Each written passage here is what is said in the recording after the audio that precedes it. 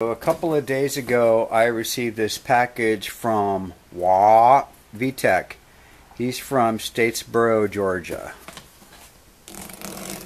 And he sent me his full face helmet so I could customize it for him. So there's several styles of helmet, like the full face helmet that he sent me.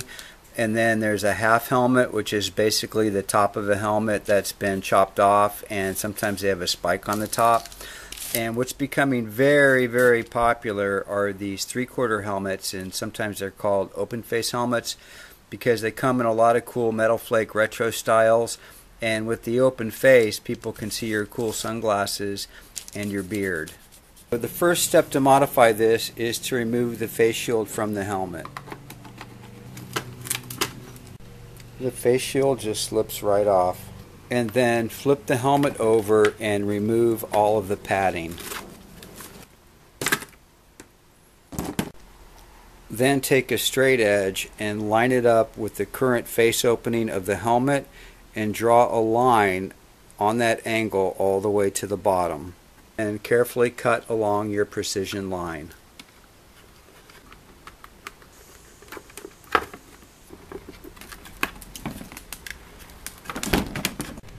So this cut ended up very sharp and angular, so I'm going to sand off a radius.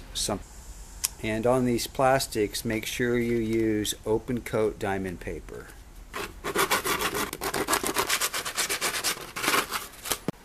So that looks badass.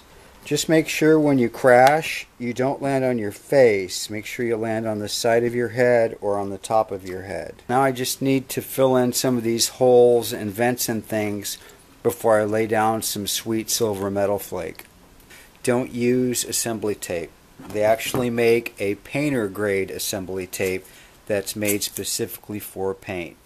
Prep is important. Just hit the whole thing with regular diamond paper until all the sheen and the gloss is gone.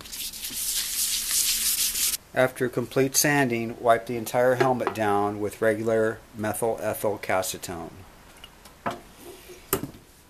So I'm going to give it a coat of metallic silver primer, and that way it'll be a good base for when I lay down my metal flake. And before spraying, make sure you wear gloves, a full face shield, goggles for eye protection, and a respirator.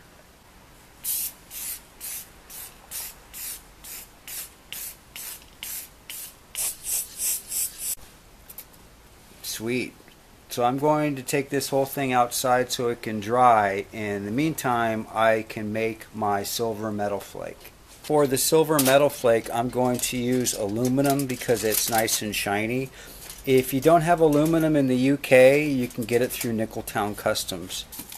So after you have this stuff chopped up into a bunch of little pieces, here's the real trick. So for badass awesome metal flake, just grab your wife's slap chop.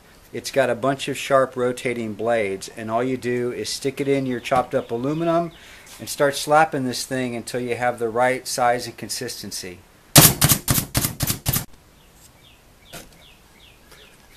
That's some nice looking flake. Because I don't want to get this metal flake everywhere, I'm going to do everything in this box. So I'm going to use a little hairspray as glue, and then I'm just going to do a couple small areas at a time where I'm going to spray the hairspray on, and then I will sprinkle on a little metal flake. Just keep going.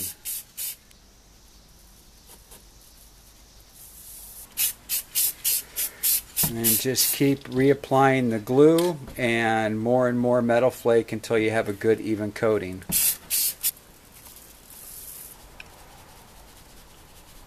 So I've got a couple of touch-up spots, but it's looking pretty badass. I should send some of this to Baker X Derek. That is badass flake.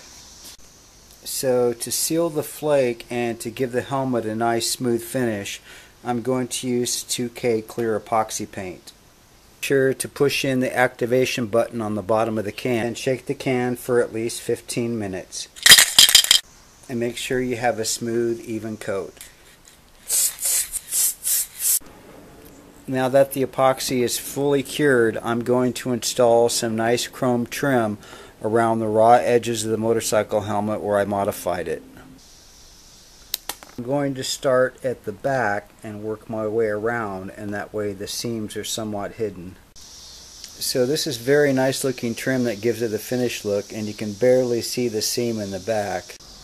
Okay, Vitek, your badass custom silver metal flake helmet is ready to mail back to you, along with 5 out of 5 Ichiban Moto stickers.